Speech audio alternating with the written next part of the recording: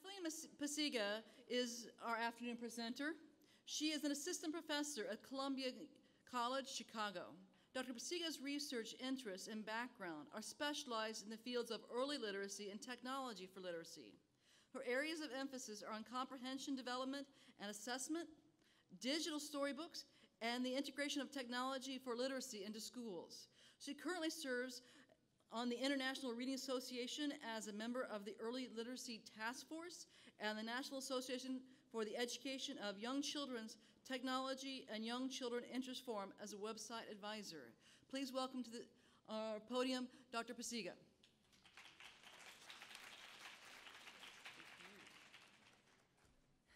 Hi, everybody. We mentioned that Meg has some handouts coming around. Admittedly, it's not much. I did this presentation on Prezi thinking, oh wow, this will be great, I can just share an online link, and when I went to share it with some of the conference organizers, realized that they changed their sharing criteria, their sharing policy, and only certain people with certain kinds of accounts could share their links. So what I did was I took a screencast of this Prezi, and on the handout there's a link to my blog. On the page of the blog that you're linked to, there's a link for this Prezi. So if you need to go back to it, it's there. I used to teach kindergarten, and so I very much am an elementary person. And I just finished up at Purdue's campus in Hammond, and I'm transitioning to a job at Columbia. When I was at Purdue, I taught the children's literature class. And so a lot of what I'm showing today emanates from my work with undergrad students in the children's literature class and things that they've tried out in the elementary schools for their practicum placements. I did my research on ebooks with preschoolers, looking at whether or not they actually comprehend what they're viewing and hearing when they're engaged in what I call interactive ebooks. So where it kind of is like a cartoon, and the book reads to you, but the print is tracked in it. And what I found was remarkably poor comprehension. And so I've, in a roundabout way, come to advocate that ebooks are not just tools to give kids and let them run with. We really need to teach them how to read the texts that are on screen as well. This morning, I know Julie Coiro spoke with you guys about new literacy, and she spoke about searching and analyzing and all of those components of her perspective of new literacy. But there's one more that I'm going to sort of hone into today, and that's deixis, that it's constantly changing. When you give kids a screen, they have to be able to modify their strategies, right? Because the technology changes very rapidly. So when kids engage in reading a printed text, it's a very different experience than when they engage in reading an ebook, right? So how can ebooks help? Before we start and really get in, on the back of your handout, I want you to take a moment to reflect about your experiences with ebooks as a teacher and as an adult reader. And just take a minute and note whether you strongly agree, disagree, or strongly disagree with these 4 items. Whether you personally read with an e-reader in your own free time, whether you can see yourself teaching with ebooks in your classroom, whether you think that ebooks make vocabulary learning easier, and whether a response to ebook looks, feels, and sounds different than response to printed materials. So go ahead and take a couple minutes, make a couple notes about why you think so, and then I'm going to pick up.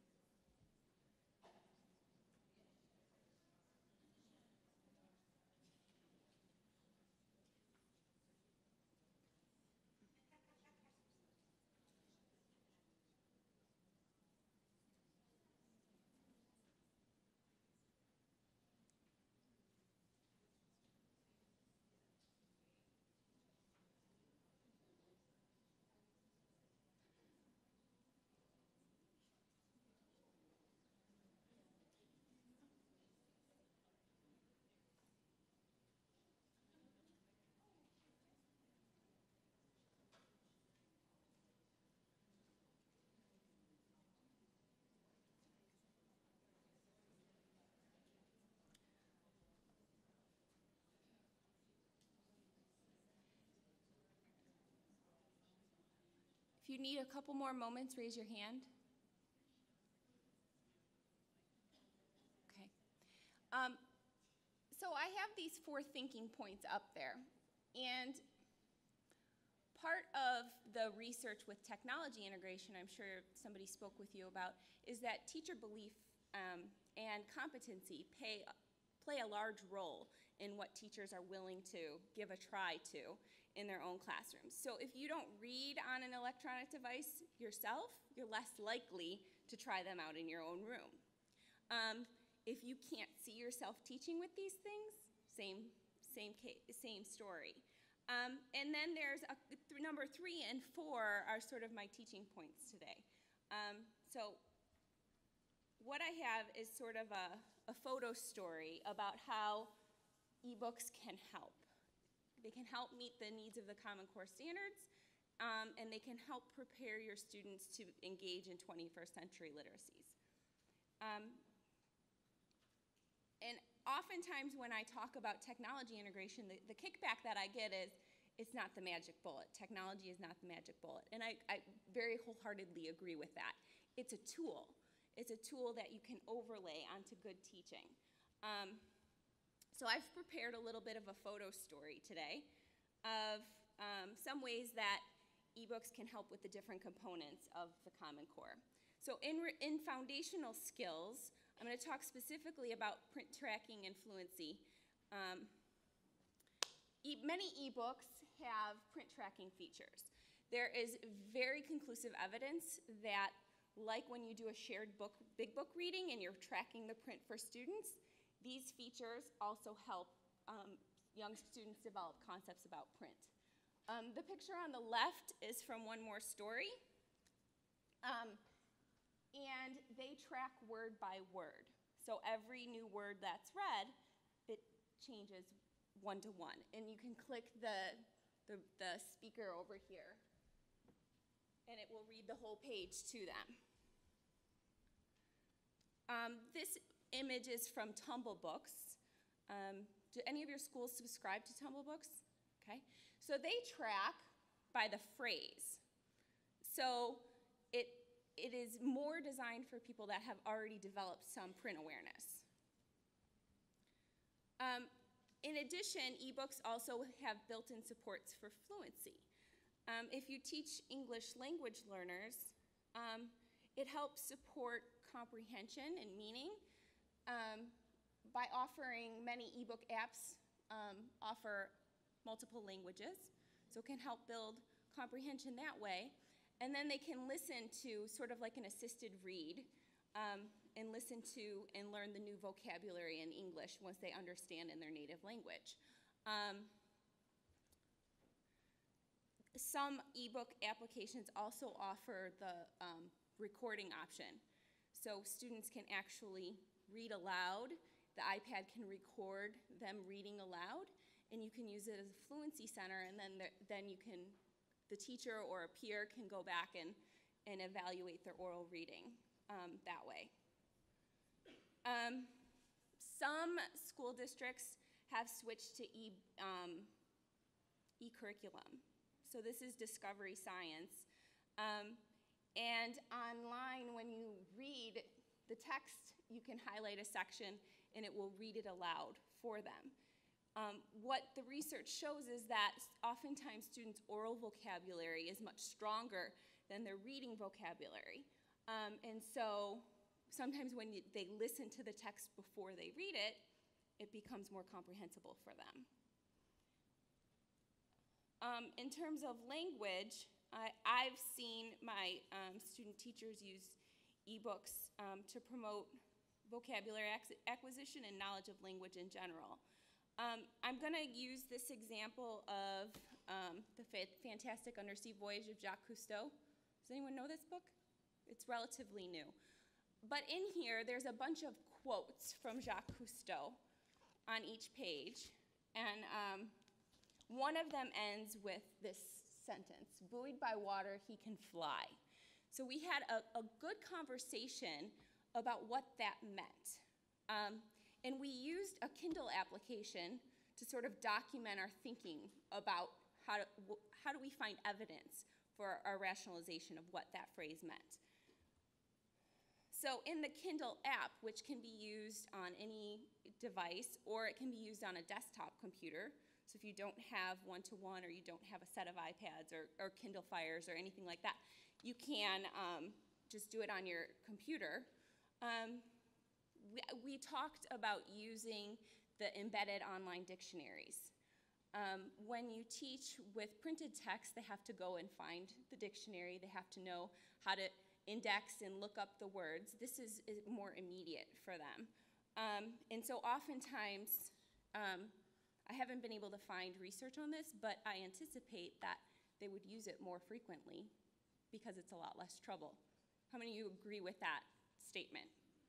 Okay, so that's one thing. When I read this definition to my students, they sort of were like, well, that's not quite the right definition, we don't think, because they had read it once through. And so we looked a little bit deeper and opened up that definition box a little bit more, which on a regular dictionary, it's all there. You don't have to know to expand the box and look further. So we found here this other definition of buoy, to cause to become cheerful or confident. And my students on their Kindles noted that they predict that this was the definition that Jacques Cousteau was referring to when he used that statement, buoyed by water, he could fly. Later on, they went through the book and were finding evidence to support that prediction. So here, they found he discovered that he loved the water, and they wrote, if he loved the water, then he might feel lifted up when he's in it, or as if he could fly. So that was their explanation for their argument. And then they also identified this statement. They're talking about how before Cousteau created the aqualung, it was like a hose connected to a breathing machine on a ship. And so when he was using that device to investigate underwater, he felt tethered to the boat. He could not fly. He was not free. So they noted here, if you're tethered or tied up, you can't fly. And oftentimes in early literacy, we do these things with just Post-it notes in books, right? So this isn't dramatically different. It's just documenting things in a different way. Here, there's a quote that says, I flew without wings. Now, kindergartners did not write this. This was undergraduate students, but I'm using it as an example because sometimes when you see how adults think about it, you can break it down more. And you could do something like this with a second grader, where you can talk about wings and how wings of an airplane and embed science into that. But my undergrad students were pointing out that anatomically you need wings to fly, and humans can't do that because we don't have wings, of course. But when he was able to carry the oxygen tank on his back, he felt free, like he could fly. So he was not tethered anymore. And so he was uplifted and buoyed by the water as if he could fly. Then what we tried out doing was taking screenshots on the Kindle of their highlights, so that in one place in an email they would send to me, I had all of their notes and their highlighting, so that it was really easy for me to assess whether or not they could create that argument. I'm going to take questions at the end. So if you have them, just jot them down, and I'm going to come back to this Kindle example in a minute. But here, what I hope that you gather is that the vocabulary, figuring out what words mean, is pretty easy when you use an e-reader device, and that it's not all that complicated to gather evidence of children's ability to argue a point in a piece of literature.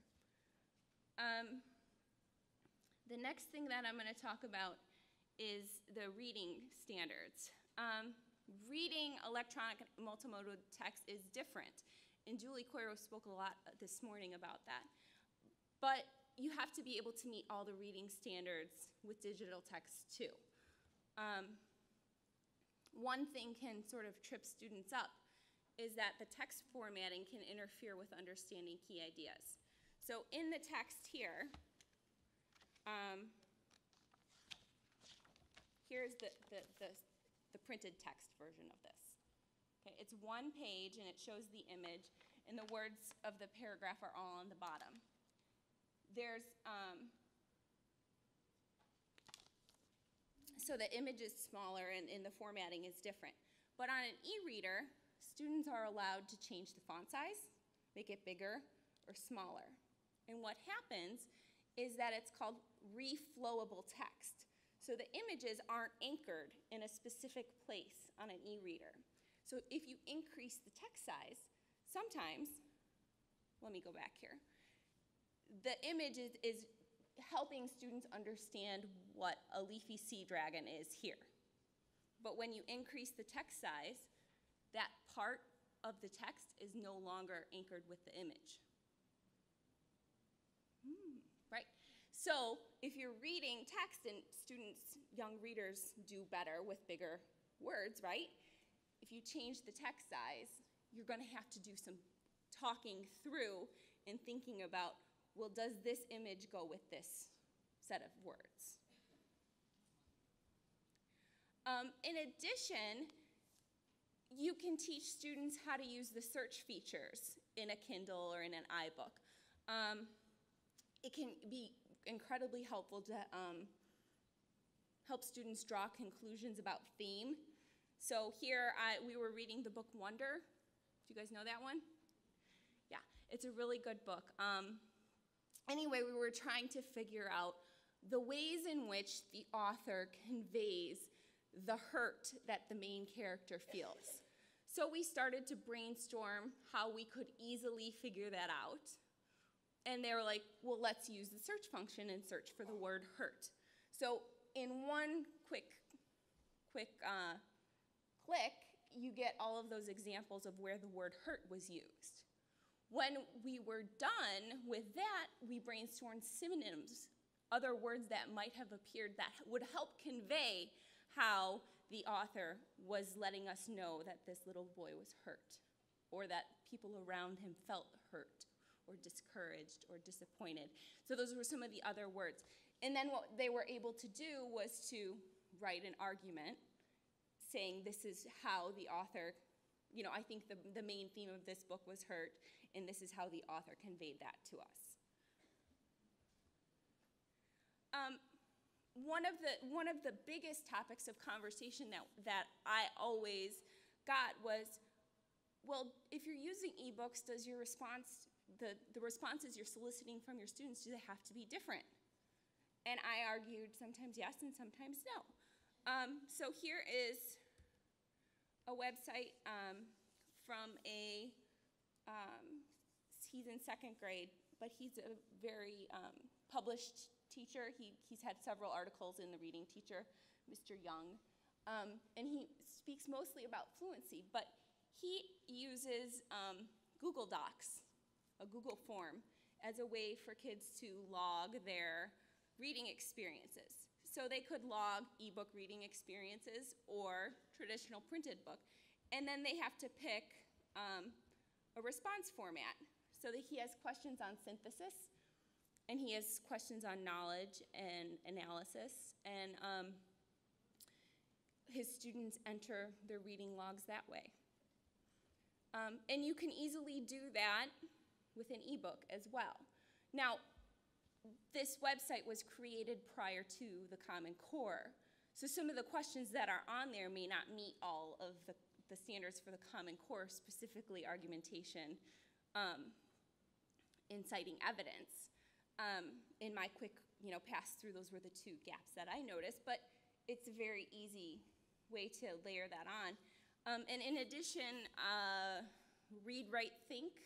Do you guys know Read, Write, Think? IRA's clearinghouse for lessons.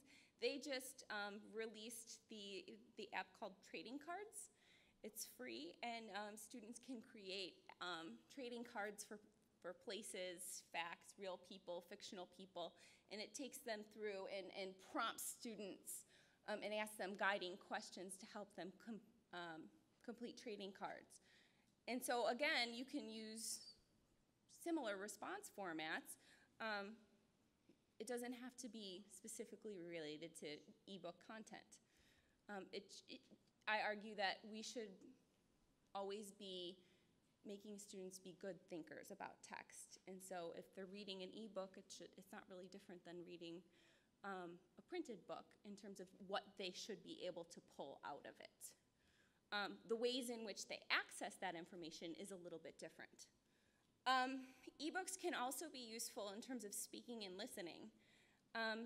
What I want to show here is, it's not an ebook. We read Fever as an ebook, and then we used Glogster sort of in a literature circle setting to do the role of literary luminary. How many of you know what I'm talking about? Okay, so literary luminary pulls inspirational quotes, things that had real good meaning to them, and they pull the quotes out, and then they ask a discussion question about that particular quote. And so in this story, Maddie is the protagonist, and her grandfather are moving away from Philadelphia during the time of the yellow fever, and they're not allowed to pass through because her grandfather was sick, and they didn't know that he had contracted the yellow fever at that point. So the guard, who's blocking the road, said, "Take this man back to the city. He's infected with the disease." And one of our students asked, how would the story be different if Maddie and her grandfather were let through the checkpoint? And then we engaged in an online discussion about it, and I know that print is really small. But basically, there's 4 students in here that are talking in a threaded discussion board. And one of the things that comes up is, well, if he had been sick, they said, well, he wasn't sick, so he didn't have the yellow fever, so he would have been okay had they not had to stay in the town with the yellow fever. And somebody pointed out that there's an incubation time on the mosquito bite. And so we engaged in this very traditional discussion, but about an ebook. Another example is using this discovery science curriculum, which was the online text that I showed earlier. These kindergartners were researching conservation for Earth Day. They used the digital text, they projected it up on the computer, on the screen, sort of on a computer on wheels, and they read the digital text, and they did some research with supplemental trade books and ebooks, and then they created this YouTube sort of propaganda video to teach their community about how to conserve for Earth Day.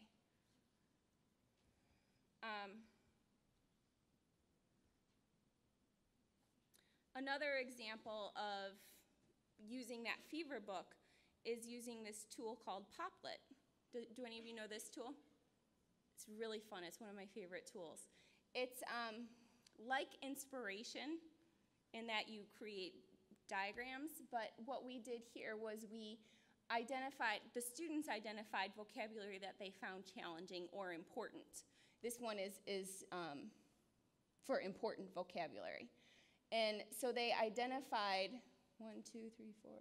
6 or 7 vocabulary words and put an image up there and worked collaboratively to identify why is it important, what's the synonym, and presented that to the students in their group.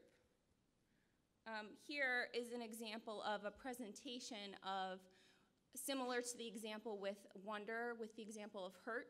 Somebody identified a theme in The Miraculous Journey of Edward Tulane to be hopelessness.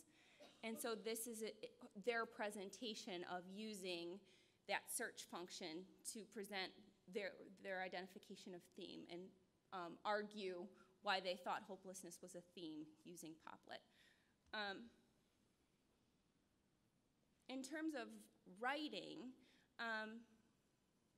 at the elementary level, I think the biggest thing is that you can make ebooks with your students and share them out with a wider audience.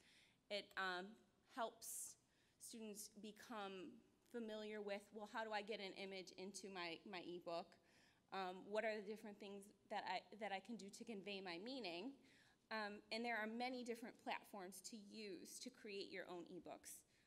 If you have anything like iPads in your classroom, you can import images all together into them. The other thing that is useful in terms of writing is online ebooks can be organized into resources, and students can engage in online reading at the ebook center. One tool that Matt Gomez, who's a colleague that I know from some work that I've done, he uses a interface called Symbaloo to organize his online resources that he wants his students to read. They go in and they read, and they find evidence to answer their research questions. So one of the questions that the students had asked were, what is spiderwebs made out of? He taught the students how to take screenshots from the websites and embed them into an app called Show Me. And then they discussed what from this image and text led them to draw their conclusion.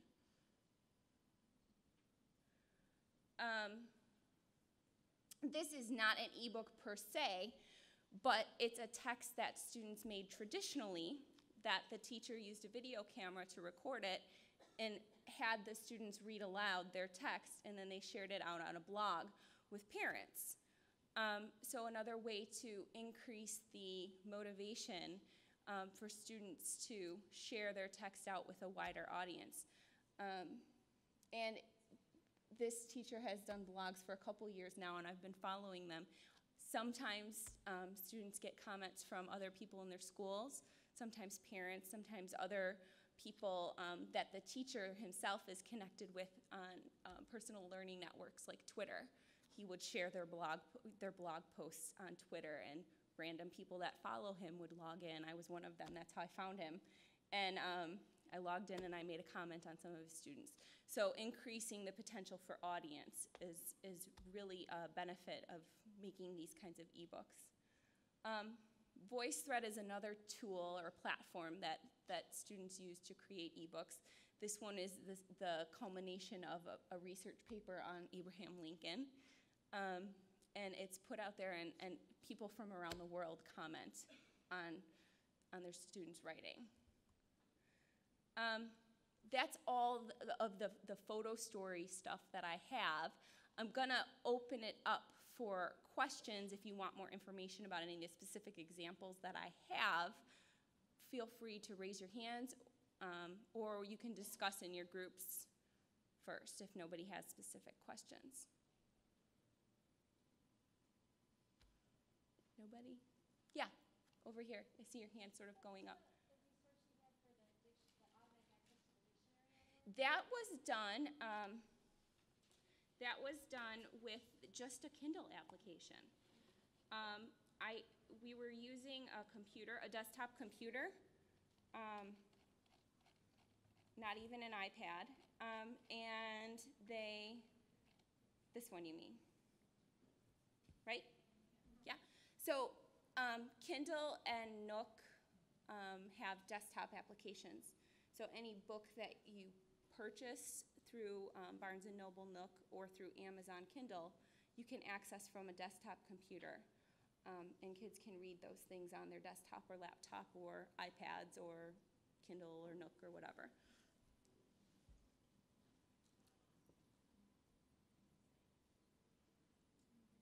And the way that we organized this was a lot of the feedback that we get is, well, don't you need an email account? And kindergartners don't have email accounts. How many of you guys were thinking that same exact thing? Nobody? Well, what we did was we created a generic email account using Google, student 1 with the school name. and then we had them log into their Kindle using that. But schools that have one-to-one usually have a system for how to push Kindle books and Kindle titles to students. Yeah. So I guess I'm still confused. So let's say you want them to pick a word, they're doing like close reading, and get the definition embedded in it. So if that's on the desktop or on their iPad or their Kindle, they can, do you insert it? Like is there Okay, so you're asking how do you get from the user interface with the student to submit it to the teacher? Yes. Okay, so you can teach them how to do a screenshot, which is really, I mean, you can project it on your teacher station, have the kids there, and show them the buttons that you're using on an iPad. It's the home button and the power button, and it goes into your photo roll, and then you just have them either email that or they can put it into something else to talk about it, right? And it does require, I mean, if you're talking kindergarten, first, second graders, it does require some of that whole group modeling and explaining, well, now we're gonna do this, and I'm gonna show you how to do this. But you would be surprised how quickly, I have a 3-year-old at home who can email stuff to grandma that she makes. So, especially if you have your contacts, like your email send to teacher address in your contacts on your iPad devices. Yeah.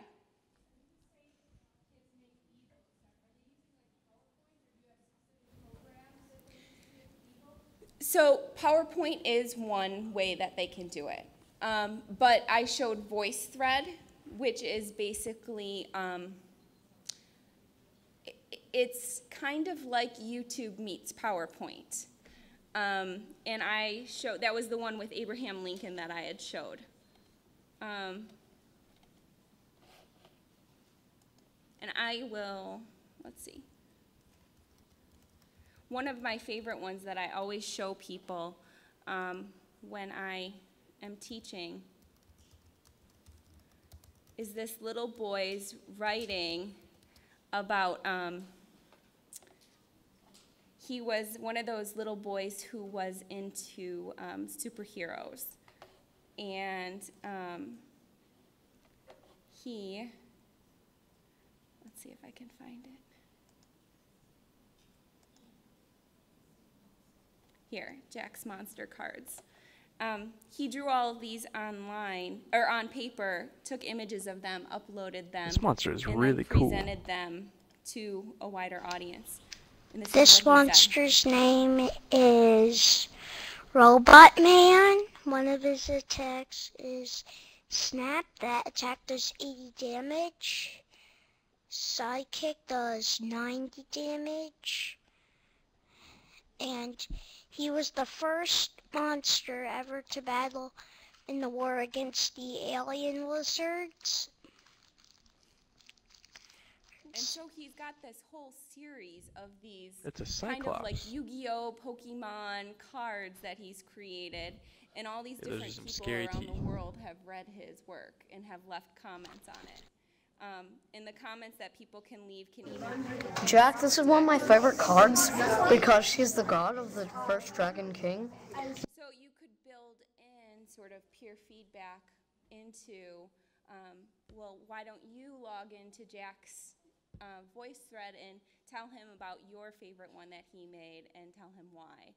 And so building that sort of, then they don't all have to be in the same place at the same time. It's sort of an electronic trace that you can embed into your classroom. And when they go to the computer station, there's something meaningful to engage in.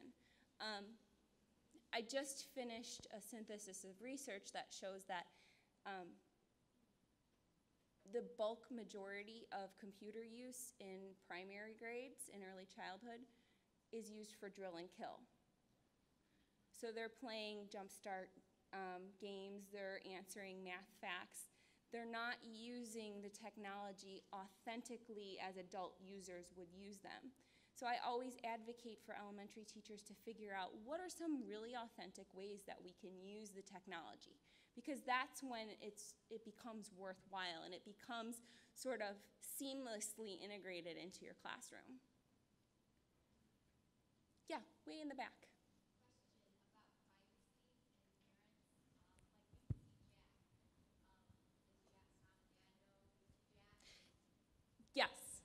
So schools that buy into these free,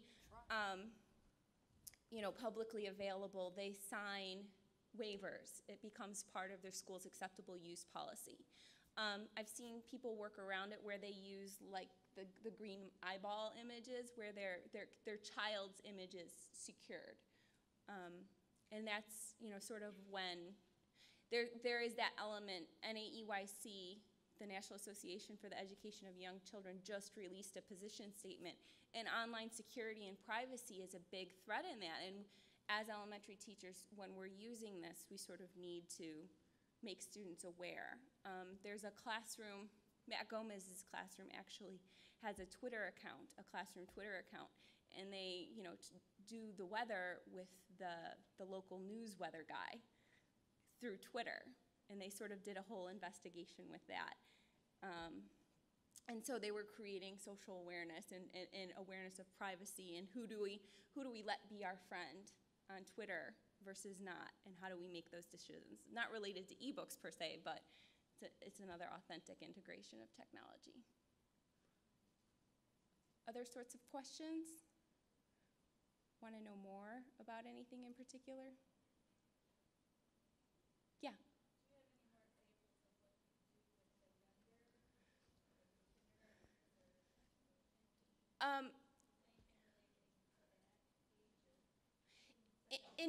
So one of the big things that I do with younger students, I put my iPad in a document projector, a doc camera, and we read the ebooks together. I read them aloud. I control the pacing. So when students use them independently, they often use the read to me function, but I use it as a whole group read aloud sometimes. And I talk through how do we navigate this text, and what if we want to go back to a specific page and we pull the table of contents out from the side and we go back to that page to elaborate on a comprehension discussion question. And so I help students sort of navigate that technology, because one of the things that I found in my dissertation research was the kids who couldn't do the navigation didn't comprehend even less than the students who were able to work the mouse and knew how to work the devices. So there's that layer of sort of technological fluency that can sort of interfere with the actual comprehension of the text. So I use ebooks as a read aloud. And I talk about how do we use the dictionary feature and all that kind of stuff with them. That's one thing that we do.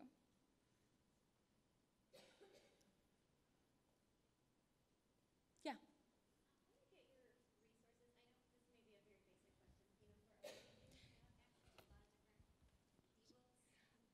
There are a whole slew of them, and that link that I gave you on the handout, there is a link to my blog page, and I'll pull that up for you.